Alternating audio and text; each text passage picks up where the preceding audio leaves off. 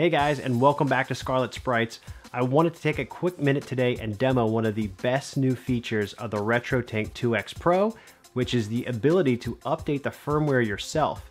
No fluff, let's jump right into it. You're going to want to head over to Mike Chi's website, RetroTink.com, and from there, navigate to the blog section. In that area, you'll see he has a RetroTink 2X Pro and SCART firmware page. Go ahead and click on that, and that's going to open up everything you need to make this happen. Now, at the time of this recording, the latest firmware is version 1.2, and I think the largest change here is probably that the filter button adds two new modes, a low resolution mode and a low resolution smooth mode. Mike notes that these modes are experimental, but were added by popular demand. He also noted that they decrease the sharpness and add minor ringing artifacts. We'll go ahead and take a look at that later. I'm actually more interested in the updates that came along with version 1.1, which include improved video sharpness on each input, blocky mode is slightly sharper than before, and improved format detection and switching. Now come on, you had me at improved sharpness. So let's go ahead and get the new firmware loaded up. There are three things you need to grab: the RetroTink 2X Pro hex file, aka your firmware, the FTDI drivers, and of course the firmware flashing tool. Let's install the drivers that we downloaded first, so we'll go ahead and do that.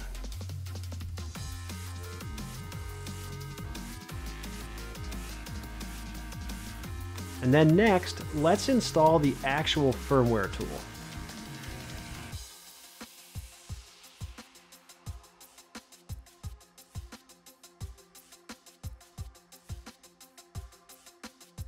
I'm actually using a Retrobit mini USB here, so the cable is a little short. Now you want to make sure you hold down the input button when you plug the RetroTink 2X Pro into your computer via the USB. And when you do that, the LED should turn red. We'll go ahead and run the firmware tool by clicking on the rabbit icon. After it launches, click the search button to find your device. You should see the field then populate. Next, click Load Hex and select the 1.2x hex firmware file we just downloaded. Finally, hit Flash to get things moving. My update paused briefly, then resumed and was quickly finished. So don't panic, just let it do its thing and you should be fine.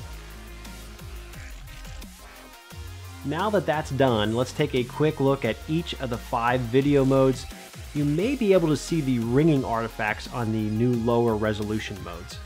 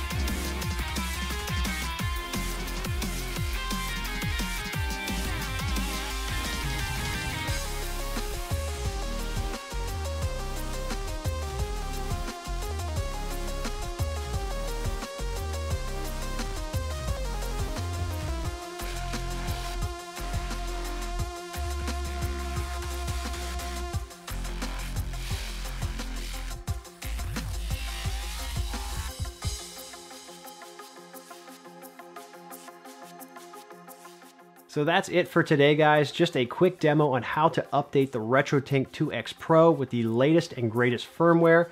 The links for all this stuff are down in the description. Don't forget to like, comment, and subscribe, and I will catch you all next time. Later, guys.